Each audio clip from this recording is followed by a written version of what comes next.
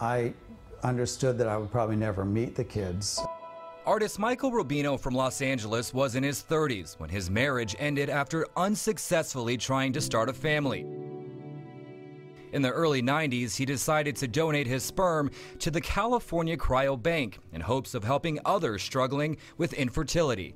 I said, just so we're clear right up front, I do want to meet them. If that's a possibility, I would love that. His request was noted, and Rubino assumed one day he'd meet one or two of his biological offspring. I figured maybe a 18-year-old would show up at my door and want to have coffee or something. But in 2004, a call from a mom of then 6-year-old Aaron and 3-year-old Leah from Massachusetts took Rubino's status from donor to biological dad sooner than he imagined.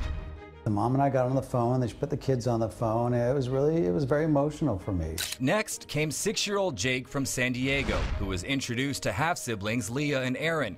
Rubino was suddenly bio-dad to 3. Been meeting like about one kid a year ever since. Meet brothers Nick and Tom from New York, Lila, Kevin, and Greg.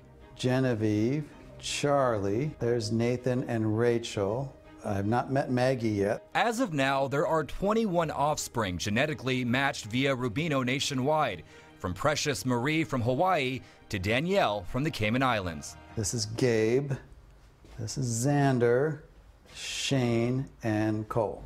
Rubino makes a point of photographing each when they meet and presents them later with a portrait he paints himself.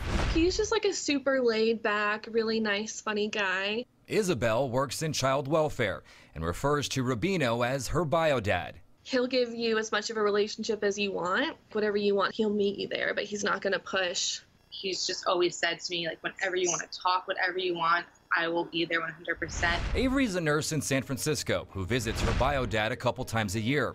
Her mom commissioned this Marilyn Monroe painting for her birthday. Now I have my own Michael Rubino painting in my house. I wish I got his artistic abilities, which I definitely did not, so I'm a little bummed about that. When it comes to Rubino's artistic talent, Nathan is an artist, and he's one of 4 or 5 artists in the family.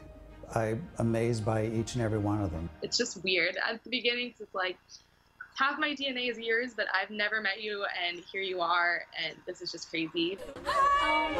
In 2017, the television show Inside Edition arranged for them to meet in California, some for the first time. Mike, you really got to get some updated photos of all of them. I fall in love with all the kids immediately. Remarkably, Rubino has a great relationship with all of their families. He even went in 50-50 on a home with Jake's mom. Families, as we know nowadays, come in all shapes and sizes and colors and genders. Family is all about love and acceptance, and when you have a bunch of people, it just makes it better.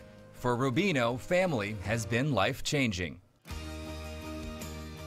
Career came first before I came first before. Now, I just don't care about anything else but them. Chris Holmstrom, KCAL 9 News.